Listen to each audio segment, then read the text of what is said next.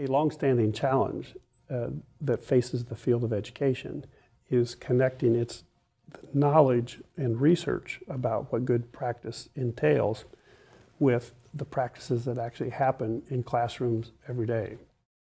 3 practices that have been shown to have a positive effect are when teachers provide feedback to students about their performance. A second one is when teachers employ precise classroom management techniques to keep students on task and engaged at high levels. A third one is when they use cognitive strategies to help students master specific lessons. Madeline Hunter has shown that when a teacher includes work examples and student practice in a teacher-led lesson, then the student learning and the quality of instruction overall are positively affected.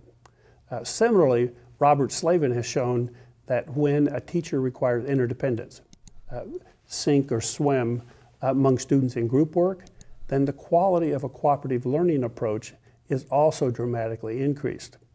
So while the research shows that certain practices done certain ways produce certain effects, the research also shows that these practices are yet to become routine practice of teachers at scale. Alan Bain and I developed the software toolkit that's examined in this study.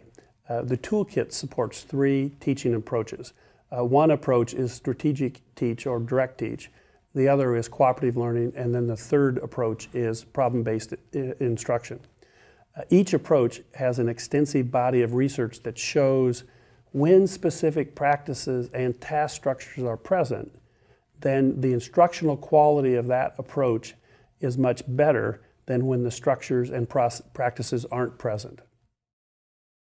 In the research design for this study, observed quality of instruction was the dependent variable. Toolkit was the independent variable, and the treatment duration was 225 days. A matched comparison repeated Bayesian design for intact groups was applied by a third-party team of researchers. Those researchers gathered data using structured protocols. Each of the 3 instructional approaches of the toolkit had a special protocol. There were no significant differences between the treatment and the control groups at pretest.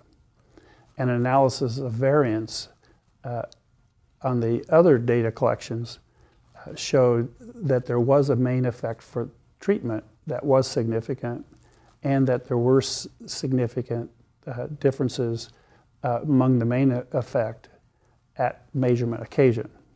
Now, follow-up comparisons showed that the differences between the treatment and the control groups were statistically significant.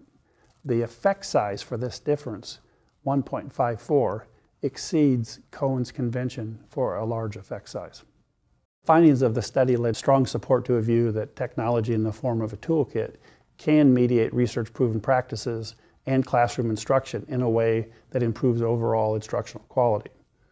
The improvement was evident in the post-test comparison that showed an effect size of 1.54. The improvement in instructional quality co-varied with the amount of teacher use of the toolkit, its modules, and the cycle of quality instruction.